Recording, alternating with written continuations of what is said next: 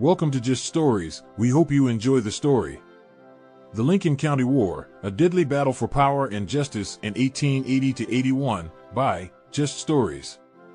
Chapter 1, The Lincoln County Regulators. In the late 1800s, Lincoln County, New Mexico was a hotbed of tension and violence.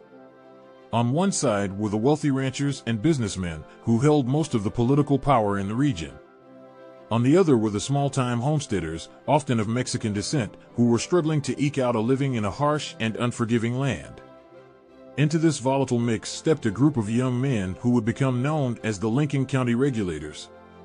Led by figures like Billy the Kid, Jim French, and Dick Brewer, these vigilantes took it upon themselves to bring justice to the lawless land. The origins of the Regulators can be traced back to a dispute between two factions vying for control of the lucrative dry goods business in Lincoln County. The first group was led by James Dolan, a wealthy businessman who had interests in a variety of enterprises. His rival was John Tunstall, a British immigrant who had come to the area to start his own store. Tunstall soon became a favorite of the small farmers and ranchers in the region, who saw him as an ally against the powerful Dolan faction. He also took on a group of young men as employees and friends, including Dick Brewer, Billy the Kid, and Jim French.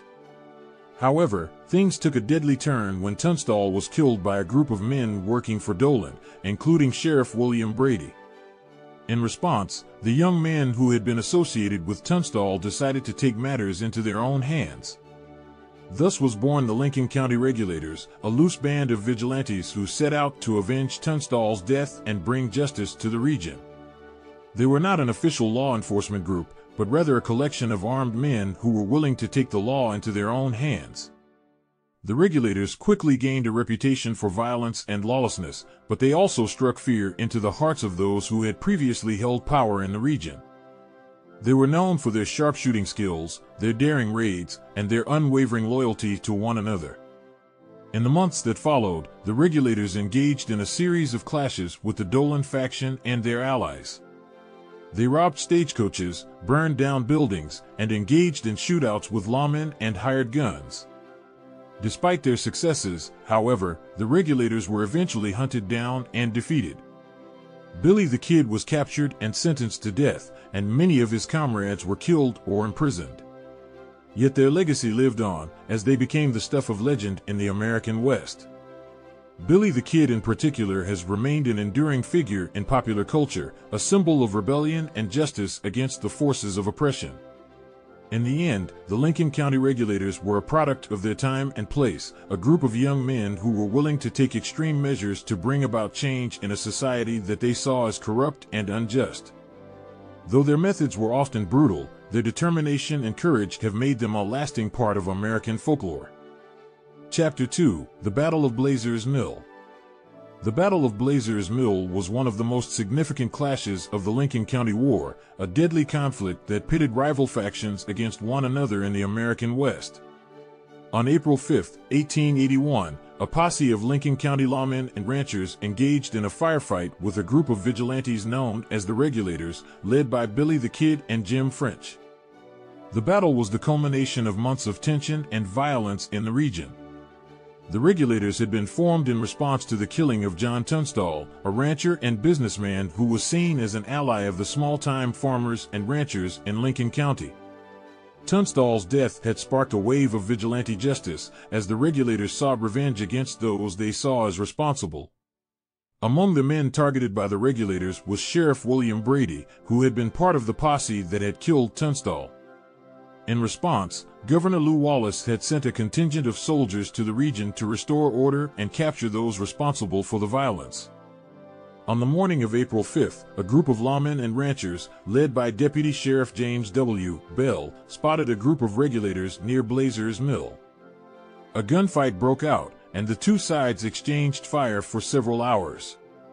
The Regulators were outnumbered and outgunned, but they fought with incredible bravery and determination. Billy the Kid in particular was said to have shown remarkable skill and courage, dodging bullets and firing with deadly accuracy. In the end, the battle ended in a stalemate. Both sides suffered casualties, and the Regulators were forced to retreat into the hills. However, the battle marked a turning point in the conflict, as it became clear that the Regulators were not going to be easily defeated. The Battle of Blazers' Mill also had significant implications for the wider American West. It was seen as a symbol of the lawlessness and violence that was rampant in the region, and it helped to cement the legend of Billy the Kid as a heroic outlaw fighting against the forces of oppression. Despite the violence and bloodshed, however, the battle also showcased the bravery and courage of the men who fought on both sides. It was a testament to the spirit of the American West, where men and women were willing to risk everything for their beliefs and their way of life. Chapter 3: The Killing of Sheriff Brady. On April 1, 1881, Sheriff William Brady was gunned down in the streets of Lincoln, New Mexico. His assassination was a pivotal moment in the Lincoln County War, a violent conflict that had been raging for months between rival factions in the region. Brady was a controversial figure in Lincoln County, seen by some as a corrupt lawman who had aligned himself with the powerful Dolan faction. The Regulators, a group of vigilantes led by Billy the Kid and Jim French, had targeted Brady and other members of the Dolan faction for their role in the killing of John Tunstall, a rancher and businessman who had been a friend and ally of the Regulators. On the day of the killing, Brady was riding in a wagon with George Hindman, a prominent lawyer and ally of the Dolan faction. As they passed by the house of Dick Brewer, one of the leaders of the Regulators, shots rang out from the shadows. Brady was hit in the head and died instantly, while Hindman was badly wounded. The identity of the shooters was never definitively established, but the Regulators were widely suspected of being behind the assassination. In the aftermath of the killing, tensions in Lincoln County reached a fever pitch. Governor Lew Wallace declared martial law and sent troops to the region to restore order, while the Regulators went into hiding. The killing of Sheriff Brady also had broader implications for the Lincoln County War and the wider American West. It was seen as a symbol of the lawlessness and violence that had come to define the region, and it helped to cement the legend of Billy the Kid as a heroic outlaw fighting against the forces of oppression. Today, the assassination of Sheriff Brady remains a controversial and contentious event. Some see it as an act of vigilante justice, a necessary response to the corruption and brutality of the lawmen in Lincoln County. Others view it as a senseless act of violence, one that only served to escalate the conflict and lead to further bloodshed. Regardless of one's perspective, the killing of Sheriff Brady stands as a tragic reminder of the violence and lawlessness that characterized the American West in the late 1800s. It is a reminder that, even in a land of opportunity and freedom, justice and order can sometimes be hard to come by. Chapter 4: The Siege of McSween's House. The Siege of McSween's House was the final showdown of the Lincoln County War, a bloody conflict that had pitted rival factions against one another in the American West. It was a dramatic and deadly event, one that would go down in history as a symbol of the lawlessness and violence that characterized the era. The siege took place in July 1881, several months after the assassination of Sheriff William Brady. The Regulators, led by Billy the Kid and Jim French, had taken refuge in the home of Alexander McSween, a lawyer and ally of their cause. They were surrounded by a posse of lawmen and soldiers who had been sent to Lincoln County by Governor Lew Wallace to restore order. The situation was tense and volatile, with both sides heavily armed and ready for a fight. The Regulators were determined to defend themselves and their cause, while the lawmen were equally determined to bring them to justice. For several days, the two sides engaged in a standoff, with occasional gunfire and skirmishes breaking out. The Regulators were running low on supplies, and their morale was beginning to wane. However, they remained committed to their cause, and were willing to fight to the death if necessary. On the morning of July 19th, the situation reached a boiling point. A group of soldiers under the command of Lieutenant George W. Pepin arrived on the scene, armed with a Gatling gun. They began firing on the house, hoping to force the Regulators to surrender. What followed was a chaotic and deadly scene. The Regulators fought back with everything they had, using rifles, pistols, and even a small cannon to hold off their attackers. The sound of gunfire and explosions filled the air, as both sides took heavy casualties. In the end, the siege ended in a deadly inferno. The house was set on fire either by the regulators themselves or by the lawmen outside. The resulting blaze was intense and uncontrollable, consuming the building and killing several people inside, including Alexander McSween. The siege of McSween's house was a tragic and senseless event, one that marked the end of the Lincoln County War and the beginning of a new era in the American West. It was a reminder of the violence and lawlessness that characterized the region, and a testament to the courage and determination of those who were willing to fight for their beliefs, no matter the cost. Today, the siege of McSween's house remains a poignant and powerful symbol of a bygone era, a time when justice and order were often hard to come by, and when men and women were forced to take extreme measures to defend their way of life. It is a reminder that the past is never truly gone, but rather lives on in the stories and legends that we tell about it. Chapter 5: The Legend of Billy the Kid. Of all the figures to emerge from the Lincoln County War, none has captured the imagination of the American public quite like Billy the Kid. He has become an enduring icon of the American West, a symbol of rebellion and justice against the forces of oppression. The Kid, whose real name was William H. Bonney, was born in New York City in 1859. He spent much of his childhood moving around the country, eventually ending up in New Mexico, where he became involved in the Lincoln County War. As a member of the Regulators, the Kid gained a reputation as a fierce and daring fighter. He was known for his sharpshooting skills, his quick wit, and his unwavering loyalty to his comrades. However, the Kid's life was also marked by tragedy and violence. He was involved in several shootouts and clashes, including the Battle of Blazers Mill and the siege of McSween's house. He was also captured and imprisoned several times, and was sentenced to death for the murder of Sheriff William Brady.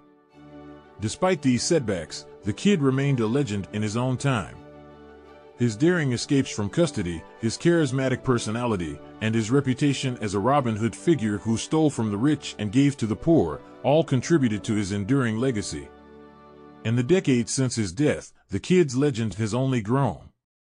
He has been the subject of countless books, movies, and TV shows, each adding to his already impressive mythos. He has been portrayed as a romantic hero, a tragic figure, and even a villain, depending on the storyteller and the era. However, the true story of Billy the Kid remains shrouded in mystery and controversy. There is much that we do not know about his life and his motivations, and much that has been lost to the mists of time. Yet, despite these uncertainties, the legend of Billy the Kid endures. It is a testament to the enduring appeal of the American West, a place where rugged individualism and frontier justice once held sway. It is a reminder of a time and a place that will never truly be forgotten, but will always live on in the stories we tell and the myths we create. Chapter 6: The Aftermath of the Gun War. The Lincoln County War came to an end in 1881 with the siege of McSween's house and the death of Alexander McSween. However, the conflict left deep scars on the region and the people who lived there. The aftermath of the gun war was a period of tumult and change as the region struggled to move past the violence and build a new future. One of the most significant changes that came out of the gun war was the rise of the cattle industry in Lincoln County. Many of the wealthy ranchers who had been involved in the conflict used their power and resources to expand their cattle operations, taking advantage of the unsettled nature of the region to amass vast herds and wealth. However, this rise of the cattle industry also came at a cost. The small farmers and ranchers who had been allied with the Regulators were often pushed out of the market, unable to compete with the powerful ranchers who controlled the industry. Many were forced to leave the region, seeking new opportunities elsewhere. The gun war also had significant political repercussions. Governor Lew Wallace, who had sent troops to the region to restore order, was widely criticized for his handling of the conflict. He was accused of taking sides with the powerful Dolan faction and failing to bring the Regulators to justice. The conflict also helped to solidify the power of the Santa Fe Ring, a group of powerful businessmen and politicians who controlled much of the state's economy and politics. The Ring was seen by many as a corrupt and self-serving organization, one that had contributed to the violence and lawlessness in Lincoln County. In the years that followed, the legend of Billy the Kid continued to grow. Despite his violent and troubled life, he was seen by many as a heroic figure, a symbol of the fight for justice and freedom in the American West. His legacy inspired countless stories and legends, helping to cement his place in popular culture as a symbol of the frontier spirit. Today, the aftermath of the gun war remains an important part of the history and folklore of the American West. It is a reminder of the violence and lawlessness that characterized the region, and of the men and women who were willing to risk everything to defend their way of life. It is also a testament to the enduring power of the frontier spirit, a force that continues to inspire and captivate people around the world. Thank you for watching our video. Don't forget to like and subscribe, so you don't miss out on our next story.